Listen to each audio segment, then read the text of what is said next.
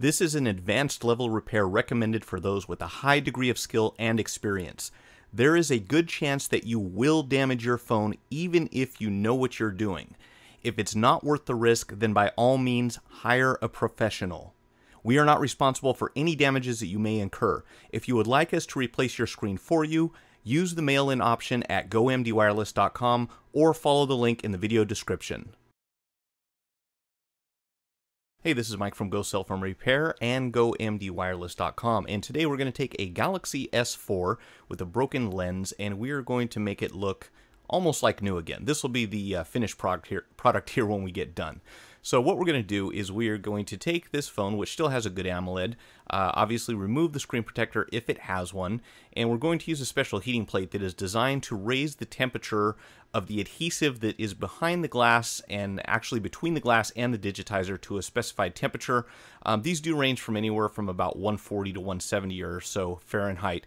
And once we get them up to temperature, we can actually go in here with a very thin pry tool. You can see he's using a razor blade just to get the prying started. You do want to switch over to something not so sharp or pointy and dangerous after you get it opened up. So again, the temperature on these has to remain constant. If it gets too cool, you will break the AMOLED. If they get too hot, you will burn the AMOLED. So it's kind of a game of just keeping everything at exactly the right temperature by heating it repeatedly during the process. So you can see here he switched over from using a razor blade to a playing card, which just happens to be probably one of the best tools for this job. They have several different items that they sell, but you will go through a few of these if you perform this process. And again, this is not an easy repair.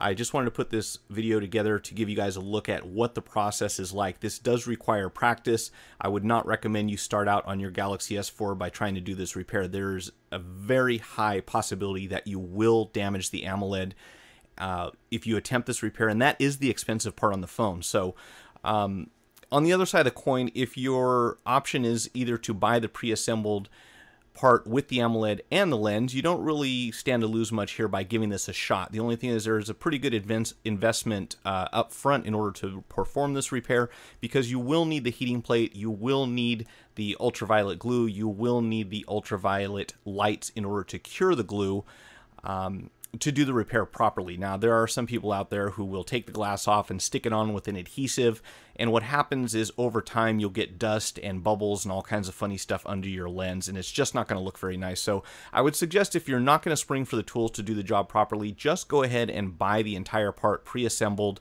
We will most likely have them up for sale on the website in the very near future, if not already. You can always visit gocellphonerepair.com, and I do have some links there for where you can get the parts. Otherwise, what we're going to do here is just very slowly work through this, and I will speed this up at some points because it's kind of a lengthy process. This whole repair probably took a good hour or so, but you can see right now he's going between the glass and the digitizer, and again, maintaining a constant temperature, and this is something that you just learn with experience. After you experiment a little bit, find out how your heating plate works, what's too hot, what's too cool, and make sure you get it regulated properly, and then you can very gently, very carefully work between the glass and the digitizer. And again, expect to break the AMOLED the first at least 1 or 2 times that you attempt this. They are very sensitive, very easy to break. And one thing that I cannot convey in a video, and that is how much pressure to apply when you're prying on the glass. This is something that is best learned in an environment where you have someone who can kind of coach you, show you how to do it, or you've got a lot of spare phones that you have laying around that you can experiment with.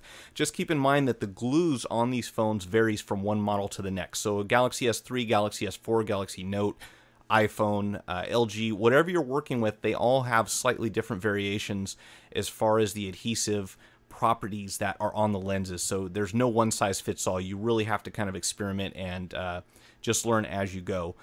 And also, this is kind of a behind-the-scenes video. I wanted to do this during an actual repair and to have all the equipment in the camera shot. This is kind of at least the best way that I found to do this first copy. So I'll probably upload some more of these later on. But you can see here the digitizer actually separating from the LCD there. You can kind of see right where the playing card is, and he's just working his way very slowly and gently.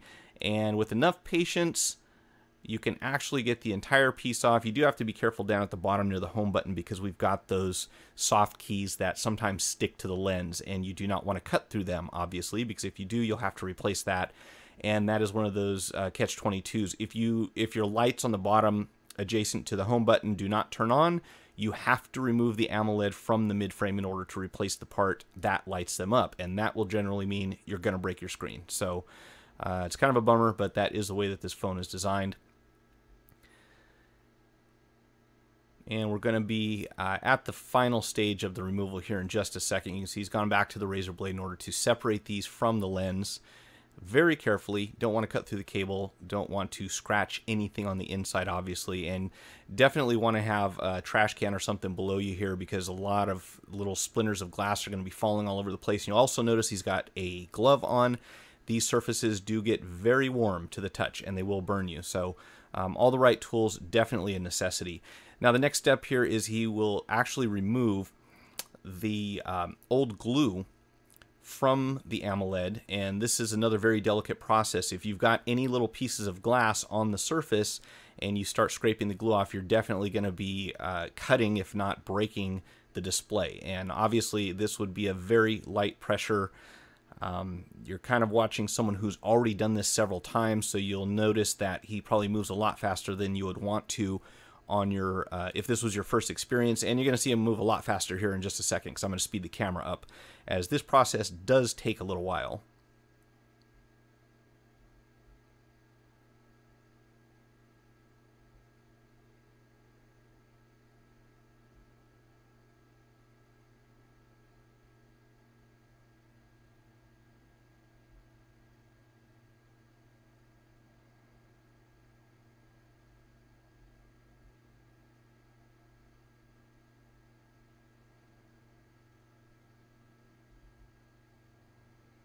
And once we get all the glue off, we do want to power up the phone and make sure that we're still working with a good AMOLED. You can see it here with the glass removed completely.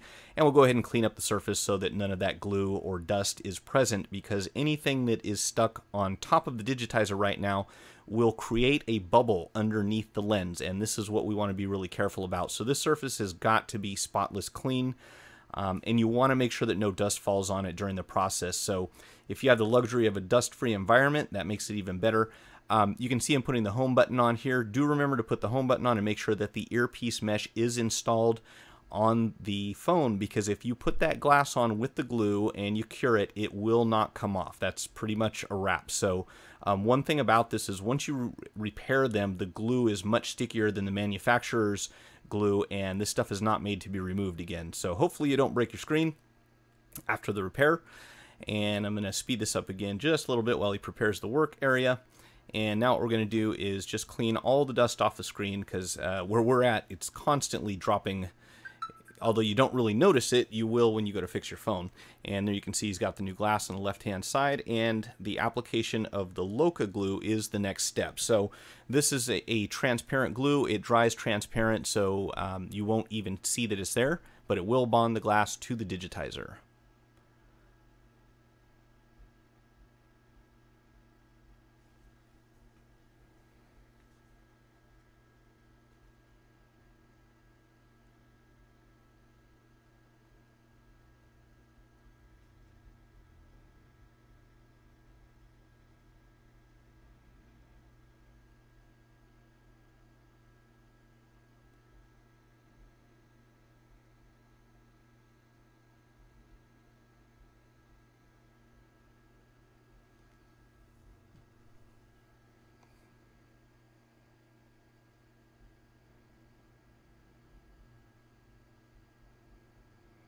And when we install the glass, the main thing is going to be making sure that we have complete coverage of the LOCA glue around over the entire surface. And the catch here is that you've got to get enough glue to make sure you completely coat it, and at the same time you don't want a bunch of glue leaking out around the edges or getting into the proximity sensor or the home button. So again, this is an advanced level repair. I don't recommend anyone rush out and try to start doing this right away. It will take some experimentation. You've got to get a good balance of how much glue is enough and where it's going to run out. And as you're pushing down here to force the air out of the edges, you don't want to damage the screen. So as you can see, quite a bit goes into this. There's quite a bit of liability in this repair. There's a good chance of breaking the screen. And again, it just takes practice. You've got to do a couple to a few before you kind of get it down. But once you do, the results are very good. I mean, it comes out looking almost like new. In fact, we've had a lot of customers say that their phone looks brand new. So probably worth the investment if you're in the business.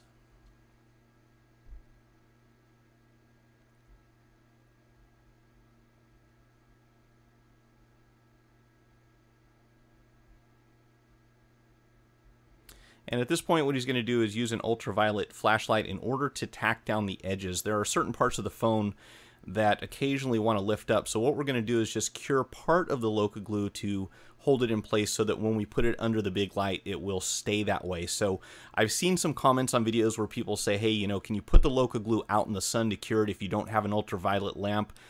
Maybe. The only thing is you've got to glue these areas down that tend to lift up around the edges, so you're definitely going to at least need to have the flashlight.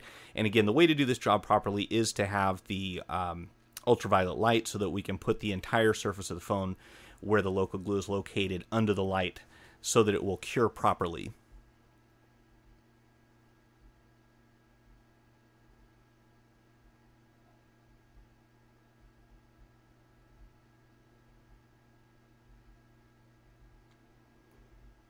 So you can see he's very carefully working the bubbles out at this point.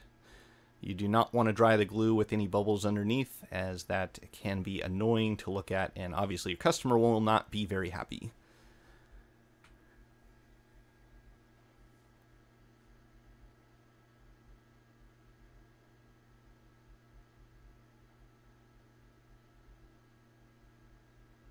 By the way, do not shine these lights in anyone's eyes. They are not lasers, but they are ultraviolet, and they will damage your retina if you stare at them. So try to stay behind the camera, or you can actually get some goggles that will protect you from these damaging ultraviolet rays, but definitely don't stare at this stuff.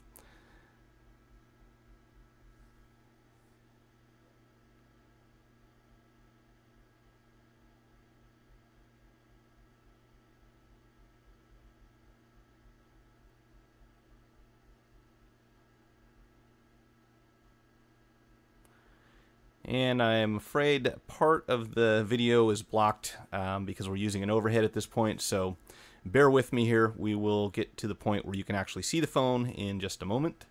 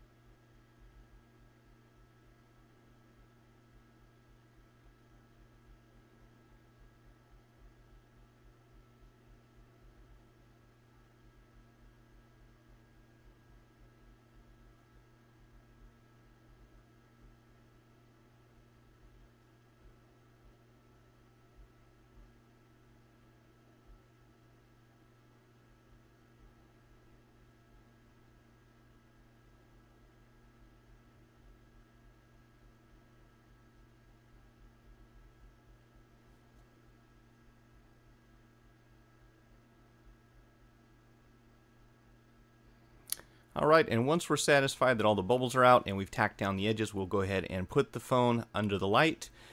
And the next step, after it comes out, the glue should be dry. We'll polish off the lens so we can check for any imperfections underneath the glass. And then we'll fire it up, and hopefully we've got a display, and there you have it. Boot time on this thing has gotten kind of ridiculous. So we're going to speed it up a little bit here so we can get to the actual phone part where it's working.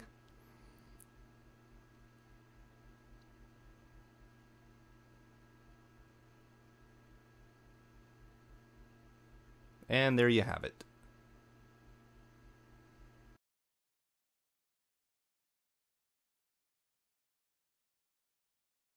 If you found the video helpful, hit the like button, share it with your friends, subscribe to my channel, and follow me on Twitter or Facebook. Post your questions in the comment section below or visit gocellphonerepair.com/forum. Thanks for watching.